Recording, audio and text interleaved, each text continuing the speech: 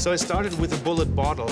The color, the depth of it. For me as an architect, it's exciting to engage in a variety of different technologies, means of production.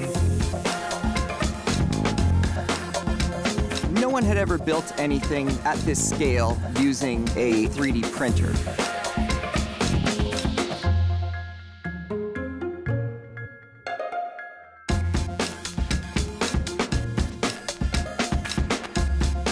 Bulleit asked me to come up with a recipe for a 3D printed cocktail. I was able to pull it off with Benjamin from Printed Drink. Then we have some kind of combination of old craftsmanship. There's also some gastronomy and basic chemistry going on all together in one small glass.